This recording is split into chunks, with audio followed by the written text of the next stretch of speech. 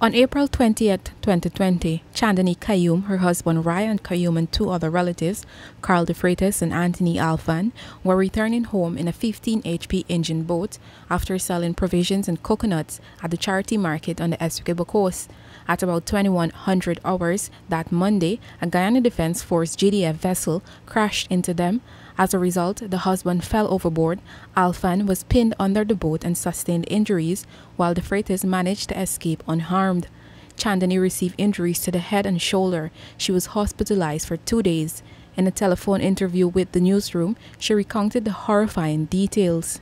When we left, one of the cousins had a boat, and by the time I left, I just sit and flash in the boat.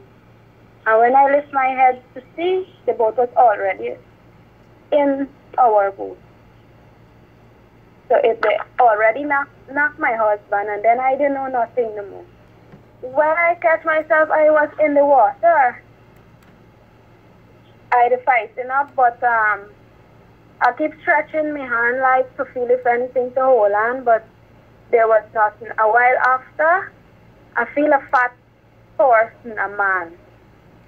And I hold on his pants, and he eventually, the pants left in my hands, and he keep pushing me down.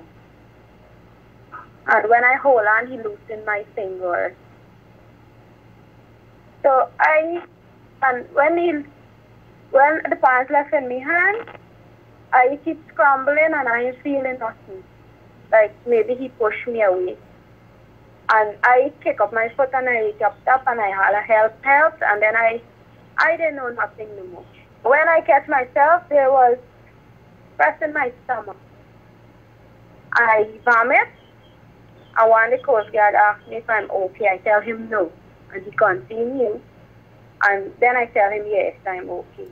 The GDF vessel was returning from Charity to the floating base with 4 ranks when the accident occurred. The ranks were seen drinking before leaving for the Army's floating base at the mouth of the Pomeroon River. It was also reported that the vessel had no headlights. The newsroom understands that according to standard operating procedures, the ranks are only allowed on the river at night if there is an emergency or operation. Meanwhile, police and Army ranks spent 2 days searching for the missing Mr. Khayum without any success. It was until Mistress Khayum was discharged from the hospital that she led the search team to where the accident occurred. She told the newsroom that she expected to find her husband alive. Well, I didn't expect to find him alive because I know he knows to swim. And due to the injury what my husband gets, he shoulder break, 5 of his ribs break, so maybe he couldn't swim or something.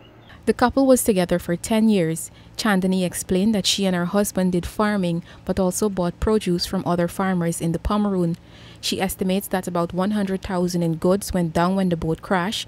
She said another $380,000, which was earned from sales, was also lost. The boat, which was a rental, is beyond repair along with the engine.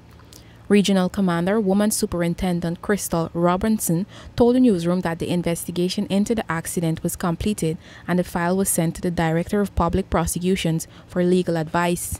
The captain of the GDF vessel was arrested and subsequently placed on station bail, while the 3 other GDF ranks were put in the custody of the Army. Reporting for the newsroom, I am Isanella Patwo.